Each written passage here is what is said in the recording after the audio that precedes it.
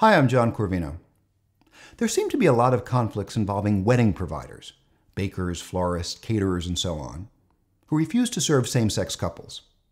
The first thing to realize is there are not actually a lot of these. They just tend to get highlighted in the news.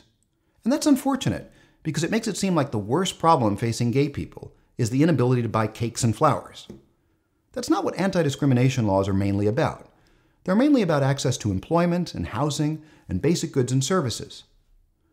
The idea behind public accommodations laws in particular is that when a business is open to the public, it must serve the entire public without discriminating on the basis of race, religion, sexual orientation, or other core features of identity.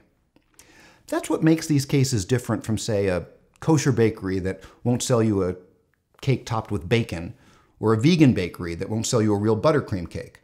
These are not items that they provide to anyone. That's quite different from a bakery that won't sell a same-sex couple the very same items that they're willing to sell to a different-sex couple.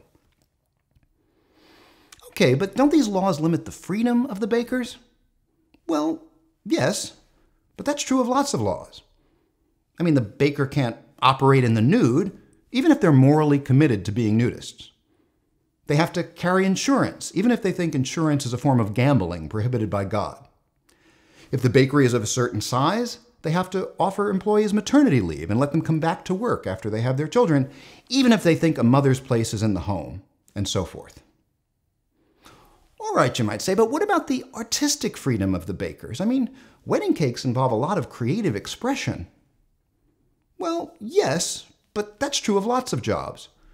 My job as a philosophy professor involves a lot of creative expression, but I don't get to say, I don't want to teach the conservative students, only the liberal students, because the conservative students will use the skills I'm teaching to further their right-wing agenda. When we enter the public sphere, we are bound by rules for the benefit of all. And I do mean all. Because in places where these laws exist, they offer as much protection to conservative religious customers as they do to LGBT customers, sometimes more. They mean that the gay atheist can't refuse to serve the conservative Christian any more than the conservative Christian can refuse to serve the same-sex couple. So the next time you hear about one of these wedding cases, remember, they're not really about cakes and flowers, any more than racial discrimination was about drinking fountains. They're about ensuring equal treatment when we enter the public sphere.